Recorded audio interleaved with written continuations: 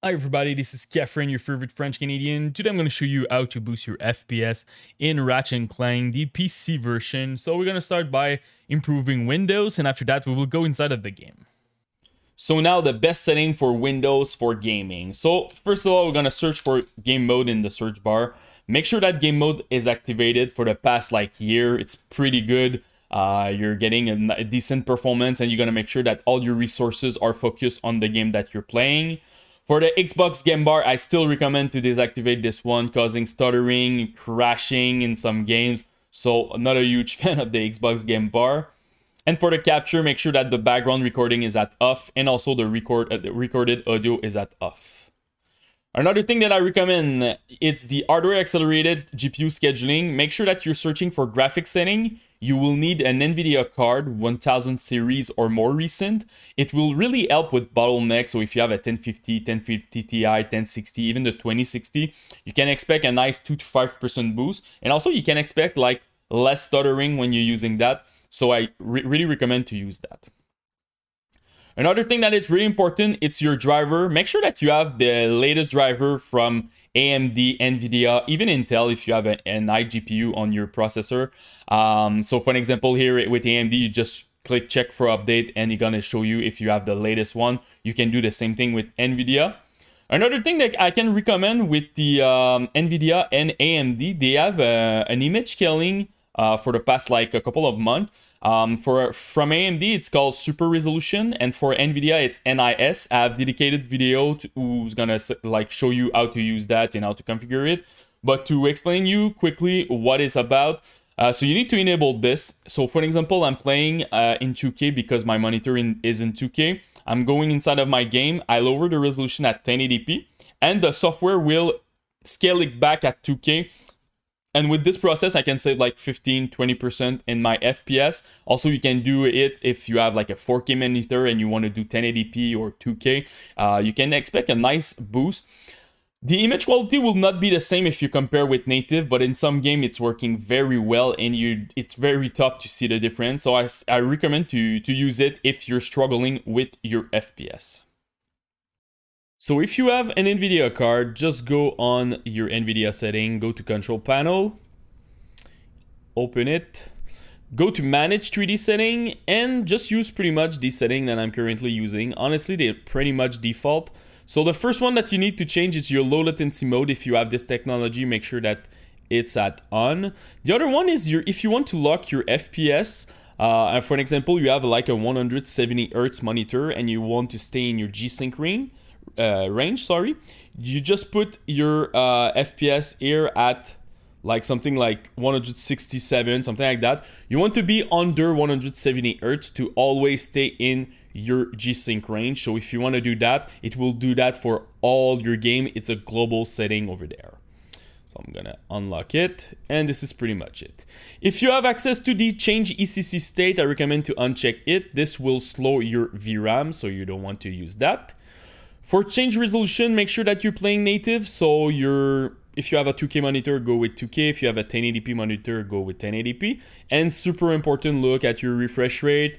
A lot of people are missing this step. They buy a new screen and by default it's at 60. So use the maximum refresh rate that is available on your monitor.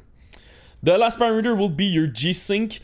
So I recommend, if you want to use G-Sync, I recommend to, first of all, you need to enable it, and I recommend to use the enable for window and full screen. So if you're playing a game like in borderless mode, it will be applied. Also, you can select just one display screen depending on whatever. If your second screen is not compatible with G-Sync, you will just push it to one monitor.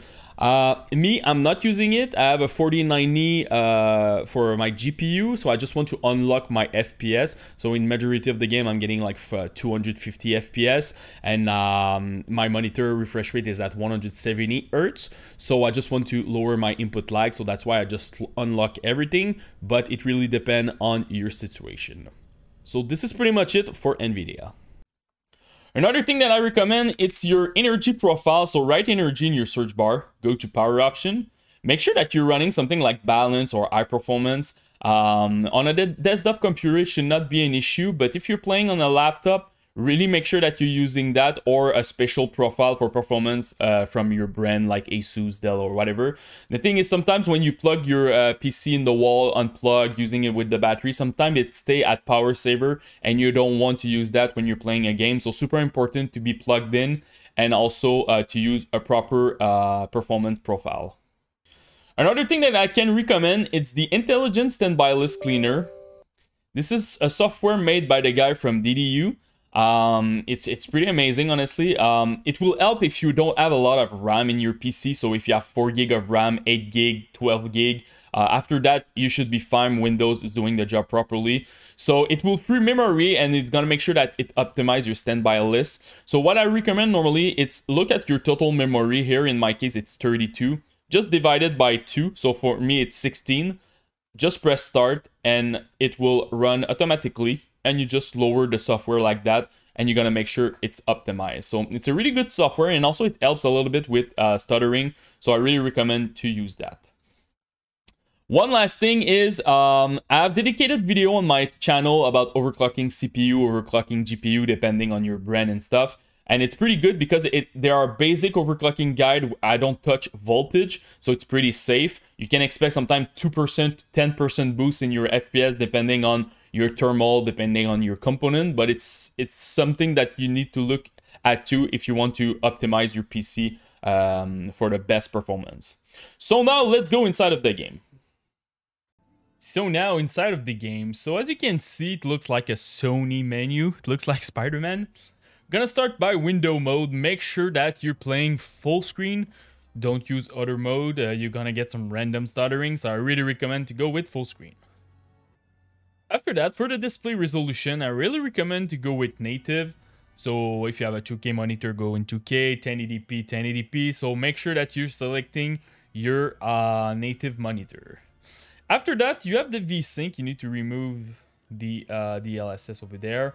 I'm not a huge fan of VSync. It adds input lags when you're playing a game. So me, I just unchecked it. You can use also other technology like FreeSync or G-Sync. But if you don't like those steering line and you don't have those technology, you can activate VSync. If you have an NVIDIA video card, make sure that you're using the reflex low latency. After that, the upscaling. So first of all, if you have an RTX 4000 series, you have the frame generation. Normally in any game, I recommend to using it. It's doing magic, honestly, with your FPS. But in this game, I got some random stuttering when I was using it. So do some testing. If it's fine, just go with it. But if you're getting stuttering, it's probably because of your frame generation. When it's not well optimized for now, the game. But normally Sony, when they release it, they do a lot of optimization patches. So I'm pretty sure in the future, it will be a lot better.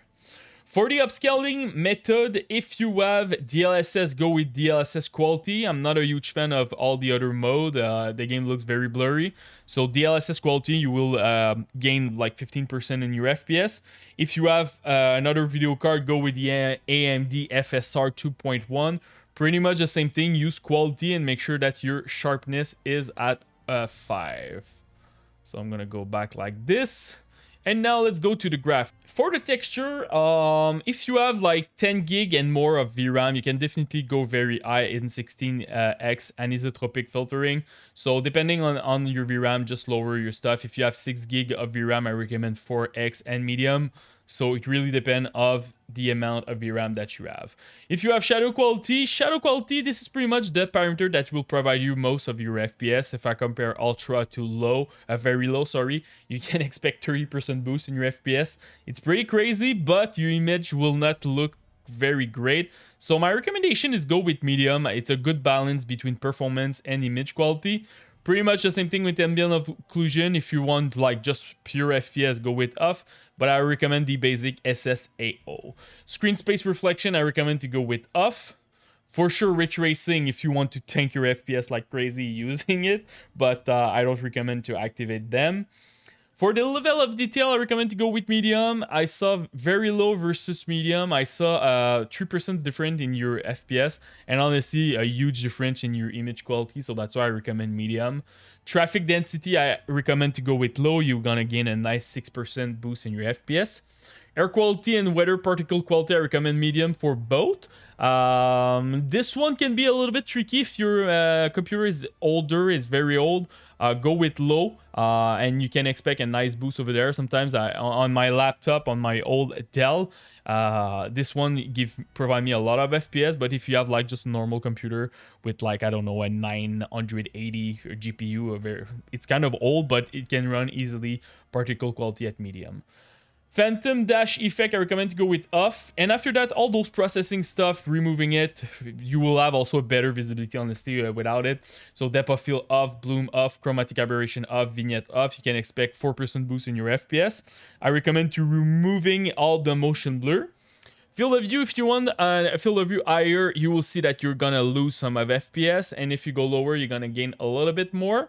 Film grain, I just go with 0 again for visibility. Sharpness, I just play at 5. And I remove full screen effect and screen shake. This one will provide you 3%, like 2 to 3%.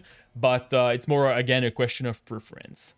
So that's about it for my Ratchet Clank guide. If you have any questions, just comment in the YouTube section. Post me your rig, CPU, GPU, and RAM. I will try to help you the best that I can. And don't forget to subscribe to the channel. Peace.